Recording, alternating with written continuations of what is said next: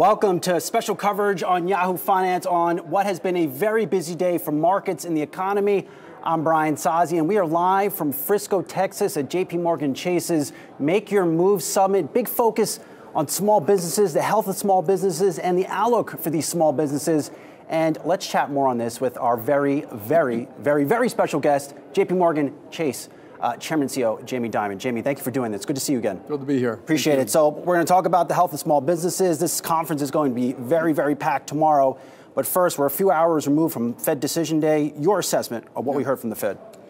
Well, my real assessment doesn't matter that much because we don't know the future state of the economy, which they've basically been telling you now for months. And I think they did the right thing to raise rates rapidly. And I think they're kind of right to pause here a little bit and see what happens. But I suspect that they may not be done. I think there's a chance that inflation is just a little stickier than people think, and the fiscal and monetary stimulus of the last several years is more than people think. Unemployment's very low. We'll see. They have a long way to go on inflation. I think Chairman Powell, Jerome Powell, made that very clear. How much higher do you think they have to go on rates? So you have to separate rates into the short end, and it's called the 10-year. And on the short end, they are 5 3/8, whatever. Maybe 25, 50, 75 more. And I'm not predicting that. I just think there's a higher chance than probably other people think. The 10-year is not set by them. So that went up. They influence it with words and stuff like that. But that's supply and demand of buyers of bonds from around the world. The supply is up dramatically, much more than people would have expected even a year ago. And QT is also increasing the supply of bonds out there. So is Japan, China, and some other prior buyers. So that I think there may be pressure in that 10-year rate to go up. Inflation stickier. It's not abnormal to have a 5.5% or 6% or even 7% 10-year rate. And I don't look at that as a prediction. I look at that as more like risk management. Don't rule it out when you look at how you manage your company that rates can go a little bit higher. I should also point out the spreads are still very low. So credit spreads themselves can go up. So there could be a little bit of a double whammy for borrowers. Has the economy felt the impact of the Fed's rate hikes? And then I know you've talked a lot about quantitative tightening. Has markets and the economy felt these things yet? Yeah. So the Fed, you see it, like remember mortgages are a lot of fixed rates, but it's clearly affecting house sales, home sales and stuff like that. Not home prices yet. There's still a lot of money out there, and but it's affecting auto sales and credit card, and over time it'll affect businesses that have to refinance any floating rate borrowers. So yeah, of course it's depressing certain economic activity. It's hard to figure exactly how much. Quantitative tightening is almost more of a technical thing, like what's enough, when's enough. I personally believe that at one point it will rattle the markets. It kind of did in March 2020. It did if you go back to 19. Market makers are more. They can't do as much as they used to do for a whole bunch of different regulatory reasons. And so I think at one point, yeah, you're going to see markets get a little rattled. And where does that rattling show up first, you think? Treasuries. Treasuries. Yeah. And that has the Treasury market been rattled already, just given the ascent we've seen in the 10-year? Not, well, if you look at, not really, but liquidity has come in. And you should try to keep an eye on that. And like I said, there's more issuance. And the issuance has to be bought. And it may, that may push the price higher. So we haven't seen real, pressure in the repo markets, the overnight markets. Chair Powell mentioned the 8% mortgage, and he sounded somewhat uncertain what that may or may not mean to the housing market next year. What are you seeing in housing in this country, given where rates are? Yeah, well, first of all, the big thing, keep in mind also, very different than prior times. We have still a lot of fiscal stimulus with very low unemployment. And consumers actually in rather good shape. They have low unemployment. Home prices and asset prices have gone up for the better part of 15 years. They maybe now, but their equity in their home is at all-time records. They locked in a lot of fixed-rate financing, particularly in mortgages, which is like 70% of consumer borrowing. So they're actually in pretty good shape. But it's definitely dampening new home buyers, slowing down people's ability to move.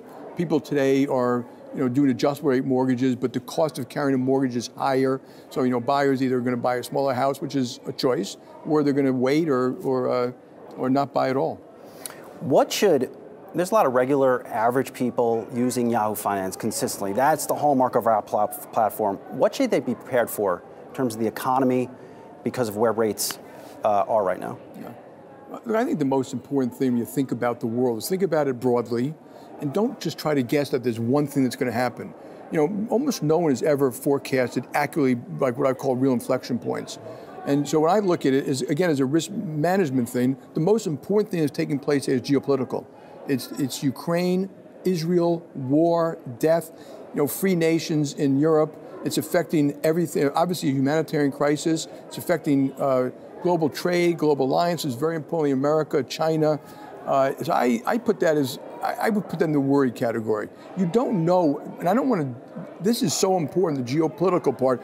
Yes, it'll have an effect on the economy, and may determine whether the economy goes to a hard landing or soft landing, but we don't know that yet. I mean, hopefully these things will diminish, but they may not. So, as someone running a company, I try to run the company such that whatever the range of potential economic outcomes are, we could serve our clients. We'll be there in thick or thin. We can bank cities, states, schools, hospitals, individuals, that we can invest in our technology. There are all these small businesses who rely on us, that we're there for them through thick or thin. We're building, we're going, and we can manage the economy, which I look like the weather. So I guess my advice is, look at a potential range of outcomes and challenge yourself how you feel about if those range of outcomes happened. And so you've really thought it through. And you do that before you say, this is what I think is going to happen. In terms of higher for longer rates, is that the new normal? And what does it mean for big banks like JPMorgan? Yeah, so I personally think you may have had a sea change. And the sea change was that we've had 20 years plus of lower rates. And now, all of a sudden, it looks to me there's a lot of long-term inflation. So if we get monthly numbers and stuff like that, long-term inflationary effects. A $2 trillion deficit, the largest peacetime deficit ever, the largest peacetime deficit with all-time unemployment lows. But you also have commitments that are being made. The IRA Act, the CHIPS Act, the green economy, we think will eventually cost $4 trillion. I hope it's well spent, though I suspect a lot of it will not be well spent. In Europe, when oil and gas prices went way up, they basically financed it for all consumers and producers. So government, and then we have aging populations, Social Security, Medicare. There's a lot of concerns. But there are a lot of things which I say are future inflationary. Mm-hmm. I don't see anything which is future disinflationary. Now, of course, recession is disinflationary, but I see all these trends, so it may be a sea change, so that, if you go back to the 70s or 80s, rates were higher, they were kind of more volatile. People didn't, no one looked at a 2% rate like that was normal. Have the seeds been planted for something like a Volcker recession? Look, I'm not asking you to predict a recession, yeah. But have the seeds been planted? Well, when you say Volcker recession, okay, so remember interest rates got to 14 3/4 of the 20-year bond in 1982. Unemployment hit 10 or 11. So I don't think we're going to go there. Like I said, the consumer is in very good shape. So even if we go into recession, the consumer's going in better shape than they've gone into most recessions, and companies are still hiring workers, so it's not quite clear. I mean, I wouldn't call it that bad. I just think that there's a lot of deficit financing, and that may cause long-term rates to go and stay higher and inflation for a little bit longer. How concerned are you about the deficit, and what do these rising deficits ultimately mean to the economy longer term? Well, you said what does it do for JPMorgan? JPMorgan, we run the company such that if there were 7 or 8% long bond rates, we're going to be fine. We're not guessing for it, but we stress for it. So, we stress for a whole bunch of different things basically to make sure we can handle low rates, high rates with inflation, high rates with recession, high rates with real estate losses, that no matter what those are, the JPMorgan is still in pretty good shape. Fortress balance sheet. And pretty good shape means that we can serve our clients regardless of that. That's what it means to me. Not like, well, if that happens, I gotta pull back, I can't invest, I can't grow, I can't serve people, and so we'll be fine. I suspect that those higher rates, Warren Buffett talks about when the tide goes out, you see swimming naked. You're gonna see quite a few people swimming naked. They had embedded rate interest rate exposure they didn't understand. They couldn't take the double whammy of stagflation or bad real estate or something like that. So people, any business person, when I always talk to small business, I always say be prepared for a range of events. If you're a restaurant and you have only so much extra days of cash on hand, and then you have a hurricane like Superstorm Sandy, that can bankrupt you. But you don't want that to happen, because you should think through what you need to protect yourselves against, certain outcomes that are possible, hopefully unlikely, hopefully don't happen, but are possible. On the ride over here, Jamie, I see all the new buildings and things going up here in this area in Texas, and I see the economic activity, but then I hear stories about higher rates, economic slowdowns. From a JPMorgan perspective, are you tightening your lending to businesses? Not, I mean, I call it trimming the sails. So you always do it a little bit. So we weren't big in subprime auto, but people are trimming the sails there, and they should. We're not really big in subprime credit card. Real estate a little bit, because real estate, commercial real estate, there's too much vacancies, and so you're not going to be doing the same kind of activity you were doing before. But this is, we should point out, this state is amazing. I hope a bunch of you guys are from Texas. This state has been booming. It's been conducive to business. They're making it good to come here. And that's infrastructure, education, housing, you name it. So we now have 10,000 people in Plano we didn't have before. We bank 6 or 7 million small businesses around the country, which is almost double what it was 7 or 8 years ago. And small business formation has gone up dramatically with COVID. But I have to remind the people, small business formation, it doesn't happen on its own. The 10,000 people we had in Plano probably have 20,000 people in small business servicing them. And that could be barbers, taking care of a house, electrician, lawyers, engineers, consultants, people who are not at JPMorgan, but they're part of our ecosystem now. And so this is the kind of vibrant economy you want. We should make sure we keep it that way here. We now have more employees in Texas than we have in New York. Wow. 17,500? No, in Texas we have 30,000, something like that. In New York it's now 26. When I got to JPMorgan in 2004, we had 12,000 here. Wow. And New York was like 36,000. I'm an avid consumer of JPMorgan research. This is how I start my day. They are unbelievable. They are awesome. They're awesome. So they put out a really interesting note today. One stat that stood out to me, and I have to get your take. It said this: for the middle class, real liquidity is back to pre-COVID level, while the bottom 40% are worse off compared to before. Why is this happening? Well, what happened was, if this was the average checking account, and make believe it's all one consumer, all that money, at one point they had multiples of what they had pre-COVID. That money is being spent down. If you look at that, what I just said, but you look at the lower, there are different ways of looking at it. It's hard to tell, and some inflation adjusts and some don't. But it looks like the lower, call it the third, is back to where it was pre-COVID. They don't have excess savings anymore. And that the middle class is getting close to zero, no excess savings, but they still have jobs and wages are going up. And then obviously wealthy people still have excess and stuff like that. We've seen that number coming down. And as a matter of fact, I saw 3 forecasts the other day. One said, all from JPMorgan. One said it's going to come down by the end of by the first quarter next year. One was third quarter next year. One was the end of next year. Because, like I said, there are a lot of different ways to measure it. You mentioned in your annual letter earlier this year, another great quote. You said, we require a 21st century government. Yeah. I imagine what we're seeing currently in D.C. is not what you had in mind. Yeah. I'm begging Texas don't become like D.C. D.C. goes out of its way to make it hard for small to large businesses to grow and expand. And when I'm talking about theirs, we need, and it's not everywhere, but inner city schools have to do a better job getting their kids education to get them a job. Making $50,000, $60,000, $70,000 a year. Our infrastructure, which you see when you drive around, if you go to Hong Kong or Singapore, it's a little embarrassing. Some of our regulations they're barnacles. They've been there for years. They should be taken away because they're just slowing down growth. So I'm in favor of good regulations, just not endless regulations. And our litigation system in many cases is slow, capricious, arbitrary, and very expensive. And if it led to more justice, you and I might say that's a good thing. Our healthcare system, we have the best in the world. Pharma, doctors, science, hospitals, which I'm a big beneficiary of. We have some of the worst outcomes in the world. Child mortality has gotten worse. Mother mortality has gotten worse. Obesity has gotten higher. I don't think we've done a good job taking care of our lower paid citizens. They're the ones who lost their job in COVID. They often live in a part of town with more crime. They often don't have medical insurance. I think we've done a terrible job in some cases. I think we have to do a better job for society as a whole.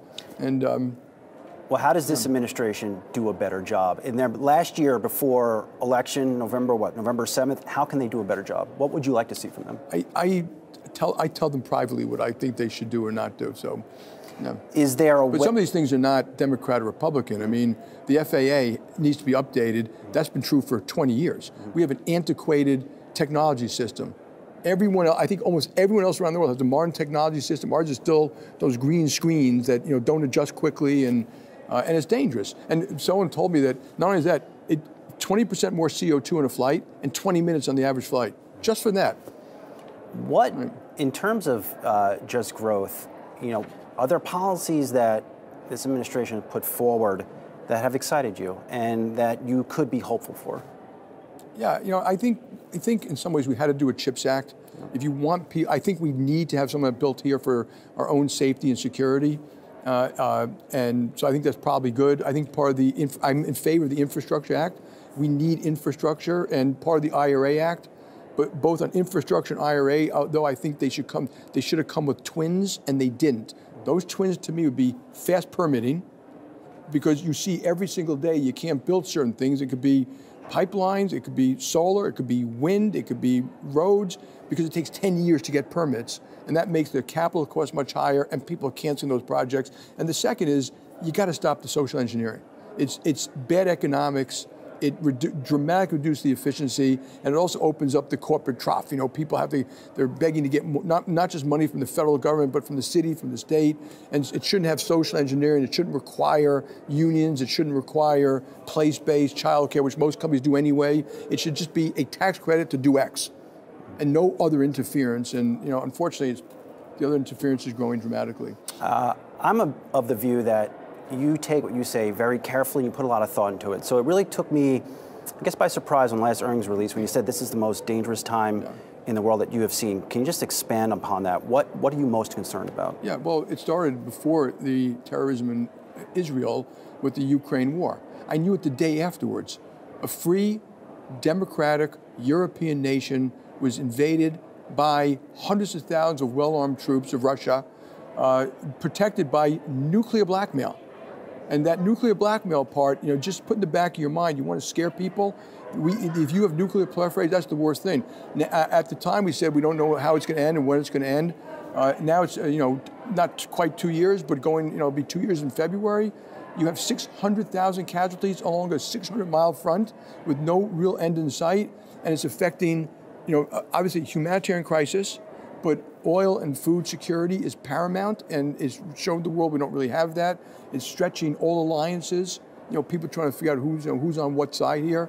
And obviously the most important is it's hurting and damaging the ability of China and America to strike a better relationship. And so I think, and then you have the Israeli Terrorist Act, and those things are bad.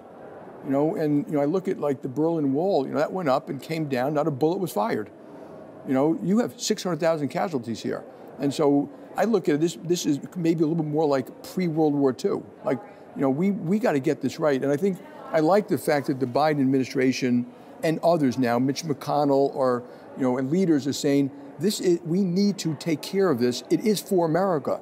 Because if we don't fix this, the world may not be completely safe for freedom and democracy as we know it for the next 100 years. And to do it, by the way, we need obviously the military stuff is important. We also need diplomacy, development, finance. We have to work with our allies. So one of the problems of the IRA Act was it irritated all our allies. We don't want to tear asunder the economic alliances because all these other people are going to cherry pick.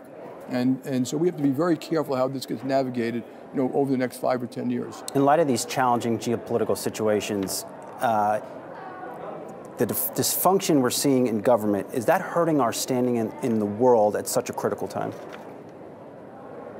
America, I think the way you should look at it in the world is if we reach out our hands to people, people are going to take it. They may get mad at us sometimes for being a little arrogant and a little bit thoughtless, but we are trusted, and we're the only ones, and I'm not saying this is an arrogant American, we're the only ones who can provide the leadership because we have the military, the muscle, the might, the money, the capability. We've got to do it in conjunction with allies. It can't be the ugly American. We're not going to get our own way every time. And I think they understand that. They are rattled by, when they see something, if you look at American policy, it's been less consistent. So they do say, can we trust you? Will you be there? Will the treaty stand? And those are legitimate concerns. It's not over, but we've created a certain amount of uncertainty that I wish we hadn't. You've sounded cautious on the economy, and you have so in the past, but you've always been upbeat about America. Yeah. What are you so hopeful for about America looking out over the next decade? Listen, I just met with Bloomberg, and I told them the same thing I'm going to tell you. I am a full-throated, red-blooded, patriotic, free enterprise, proud American. This country is the most prosperous nation the world's ever seen. And of course we have flaws. There is not a nation on the planet that doesn't. But we're a moral nation. We didn't go to war in World War I and World War II to grab land or oil or money or gold or any of that. And then we did the Marshall Plan. I think we need to do Marshall Plans again to help some of these other folks, because that is the forefront of keeping the world safe for democracy. And I'm proud of that. It's still the most prosperous nation the world's ever seen. And when people look at China, we have 80,000 per person GDP. Theirs is 15. We've got wonderful neighbors. We've got the best military in the world. We've got the most innovation the world's ever seen. And that innovation, it used to be like Boston and Silicon Valley. It's now here.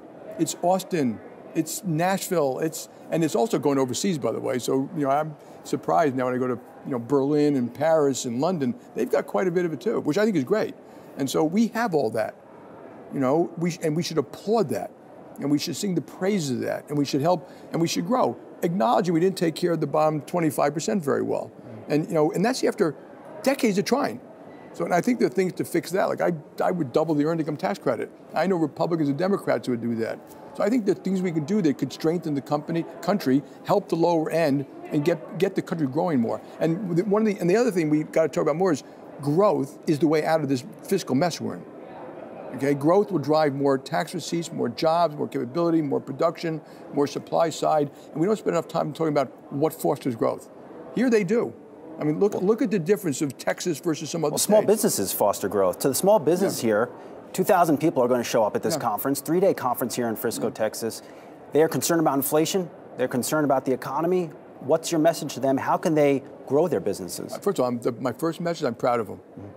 Anyone, if you talk to anyone who's ever started a small business, and I always do this here, what's the thing that you recognize, what's the most important thing? How hard it is, how proud they are, how fun it is, how hard they're working, and we want to help them. So we have, we help them with money, we help them with advice. We now have these small business consultants, which you're going to hear from Ben about tomorrow, which I think is just a wonderful thing. And so that's the first thing. I'm proud of them.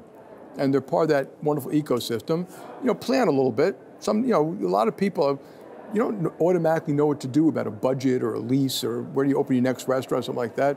But plan a little bit. And one of the great things about these, they learn from each other. And so this is the 4th city you've done.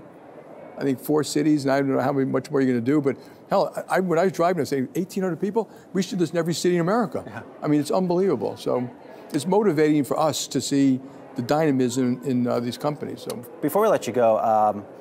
Look, I've followed your career for some time, Jamie, and now we're starting to get this next generation of leaders, not just in Wall Street, but just in my field, a lot of different fields. What's your advice or tips to them as they try to navigate this new level of uncertainty as someone who has borne witness to some of the biggest financial events in the past 25 years? Study everything, learn. Don't get rigid in how you think. I've been reading 4 to 5 newspapers a day for like 30 years.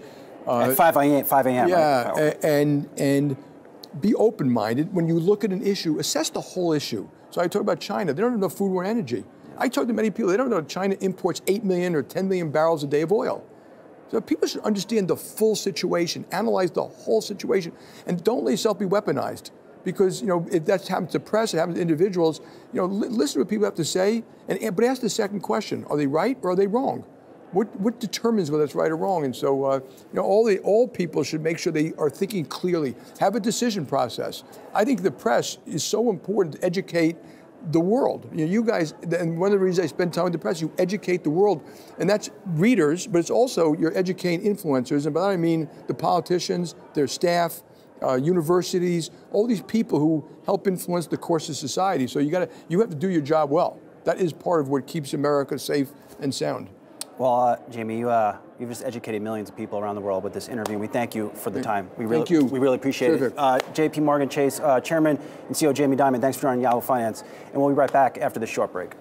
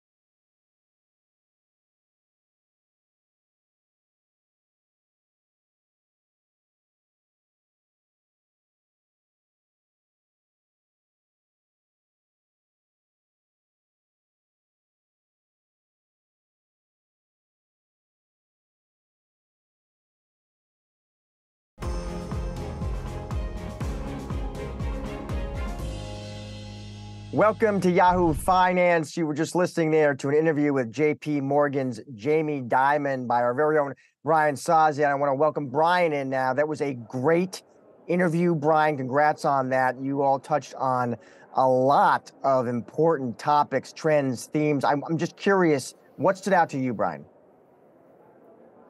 Well, Josh, I really appreciate that. Thank you so much. It was a real honor to welcome Jamie back onto the Yahoo Finance platform. Really, what stood out to me, and I'm just reflecting on a little bit, I think it was Jamie's thoughts on the markets and the outlook for interest rates. Keep in mind, this comes after you heard Federal Reserve Chairman Jerome Powell really sound, I think, a cautious tone on the economy and the lagged impact of higher interest rates. But I think Jamie, Josh, really weighing in on the state of rates. And I think we have that clip from him. We'd love to run that again to really highlight some of the things he had to say.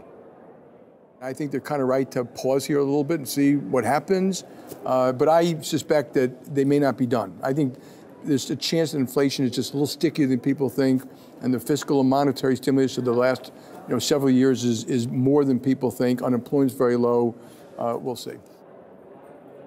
So very important point there, I think, Josh, by Jamie Dimon on the outlook for rates. You saw markets, I would argue, start to price in. Maybe the Fed is done with rates, but you listen to Jerome Powell on that conference, at that conference or that press conference today.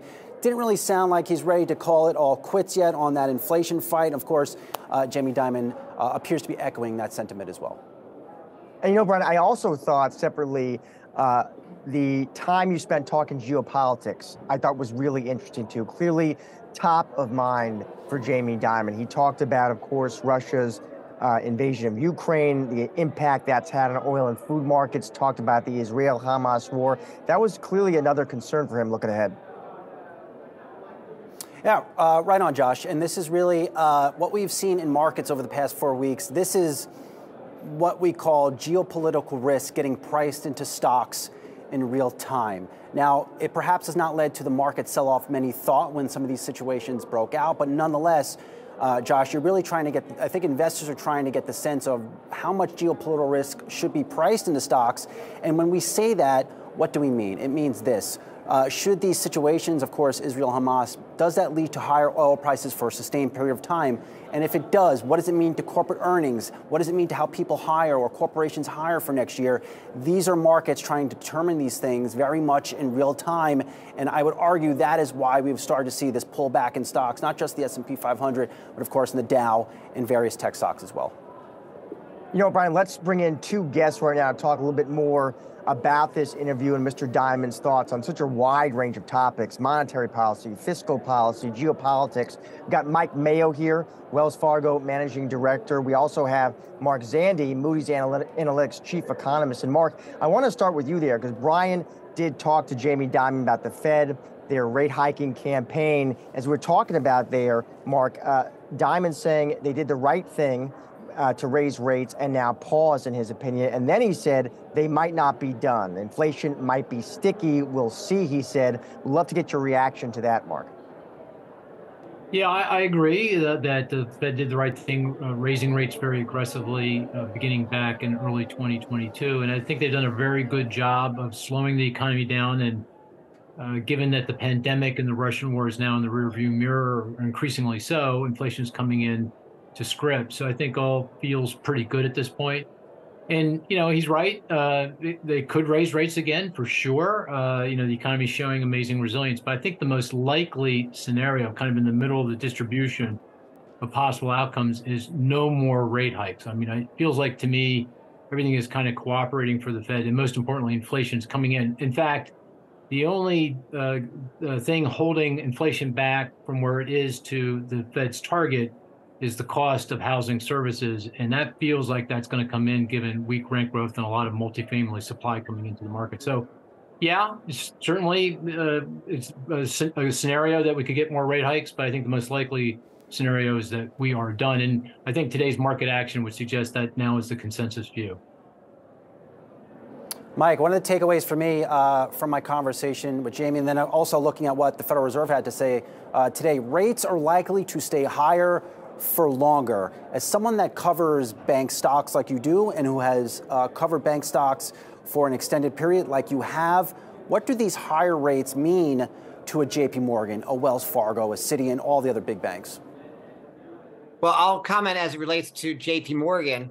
And I think the interview showed why Jamie Dimon and JPMorgan is the LeBron James of banking, good at both offense and defense. And on the offense side, Jamie Dimon was there with the interview in Texas, saying how much he loves Texas, trying to improve market share in Texas, and saying they have more employees in Texas than they have in New York.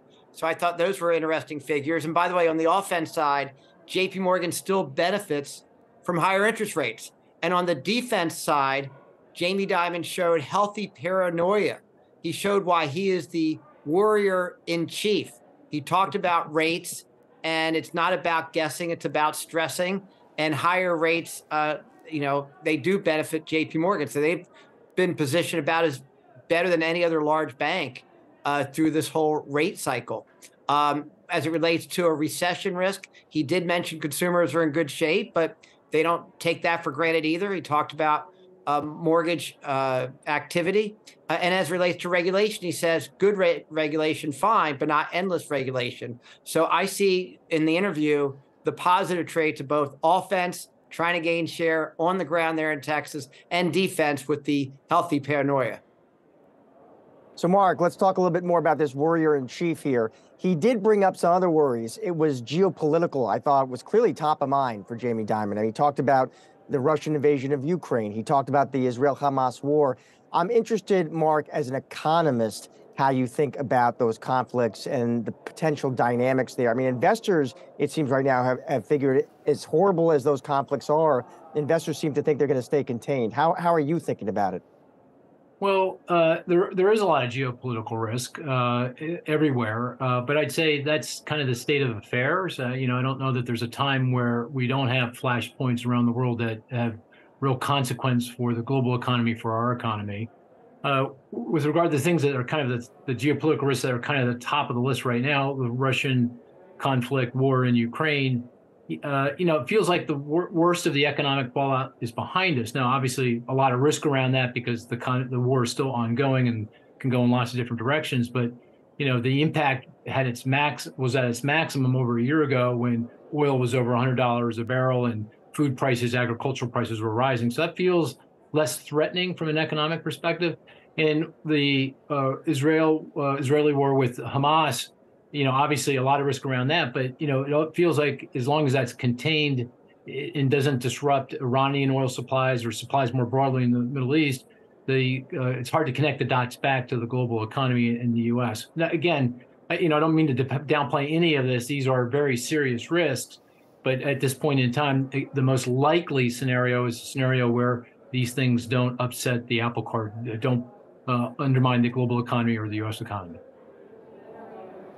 Mike, I'm going to be thinking a lot about tonight the outlook for housing. You had Jerome Powell throw out at his press conference 8% mortgage rate and that impact that might have on housing looking out to next year. I think Jamie Dimon sounding a note of caution on the outlook for housing. How concerned are you that, given how fast rates have climbed up, that we are heading to a bad situation in the housing market in this country? Well, I'll let Mark start if you like. Look, the banking industry had a big lesson with the global financial crisis in housing. And typically, banks don't make the same mistakes twice in a row. So in the 80s, it was lending to South American countries. In the early 90s, it was commercial real estate. In the early O's, it was commercial. And during the global financial crisis, it was mortgage. So I don't think it's time for the big mortgage problems. I think the underwriting there has been very tight. And a lot of that activity has moved outside of the banking industry. So overall, banks, when they disclose how much exposure they have to homeowners, I think that's a stronger category versus exposure to renters. So that's not the top of my list. There's certainly commercial real estate, which Jamie Dimon mentioned. The low-end consumer, a business that the largest banks really have gotten out of, would be further up there.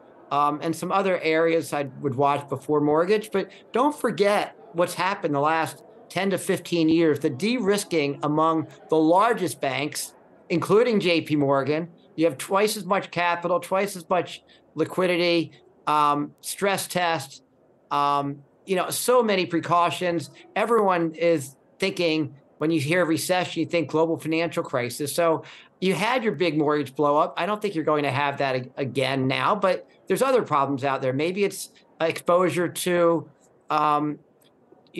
non-bank financial firms. I think that's an area that would need to be watched. But in aggregate, your loan losses are not likely to approach the level of recent recessions if we go through a mild downturn. And I think that point is missed on the market, and I think that part is missed in JPMorgan stock valuation. Mark, I'll let you chime in here as the economist of the group. Get your take on housing, where we are and where we're headed. I also, Mark, though, I want to get your take on what Jamie Dimon said about the consumer, because he first said the consumer is in very good shape. And then Brian pressed him a bit, and he said, well, actually, the lower income consumer, they don't have excess savings anymore. And the middle class is close to zero. The wealthy, he said, are doing okay. So interested to get your take on the health of the consumer as well, Mark. Yeah, I would agree the way he characterized it. I think in aggregate across all consumers, sitting pretty, lots of jobs, low unemployment, wage growth is above inflation, debt service is very low. People have locked in the low rates. Stock prices and housing values are down flat over the last year or so, but people are still a lot wealthier than they were prior to the pandemic. And of course, all that excess saving. So in totality, the consumer is in a very good spot. And that's the key reason for optimism that, we're just not going into recession, because it's got to be the consumer that leads us in. And it just doesn't feel like that's likely to happen. But having said that, there is this soft part among the bottom third of the income distribution. Those folks are stretched. They've been struggling with the high inflation. They have worked down their excess saving. They are vulnerable. They have been the folks that have been borrowing against their cars and consumer finance loans, and that's where delinquency rates are up. But I'll end with a statistic. The folks in the top third of the income distribution account for 2/3 of the spending. So I don't think the economy can flourish if the bottom third isn't doing well, but it can continue on without recession, just given that the top third does the bulk of the spending. Mike, last one for me here. Just sitting next to Jamie for a good 15, 20 minutes, you're coming away with the sense that he remains incredibly engaged. He knows everybody, and this is the person you want to put a call to when things are getting tough out there in the economy or in markets. You just get it. Having said that, there is the next generation of Wall Street leaders coming into the picture here now. Of course, you have Morgan Stanley last week with Ted Pick getting that CEO role from James Gorman. What is your assessment of this next generation of Wall Street leaders? Do they have that it factor that Jamie has long had? There is no other Jamie Dimon right now. I've had my battles with Jamie over the last 25 years, and sometimes I agree and sometimes I disagree. Like a couple of years ago when they were spending a lot of money without telling us why they were spending so much. But I think what's remarkable is the Jamie Dimon taking the same advice that he just gave you in the interview, is don't be rigid with your thinking, incorporate new information. When I, along with many others, were saying, hey, why are you spending so much money? What's the end game? Why don't you tell us more about it? They went ahead and had an investor day and told us about that. So the degree that he's engaged, like he's on the ground in Texas, he's talking detailed financial numbers, he's talking business numbers. I don't see another Jamie Dimon right now, but that's, you sometimes need to become CEO to get in a position like that. So that's why I call Jamie Dimon and his firm, JPMorgan, the LeBron James of banking. But it starts with being warrior in chief, thinking about what can go wrong, not being dismissive about problems. So that's what I'm always looking for first and foremost, before even the offense side.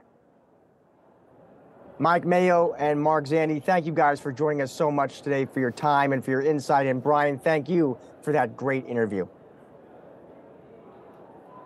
Thank you. Thank you all. Thank you for watching.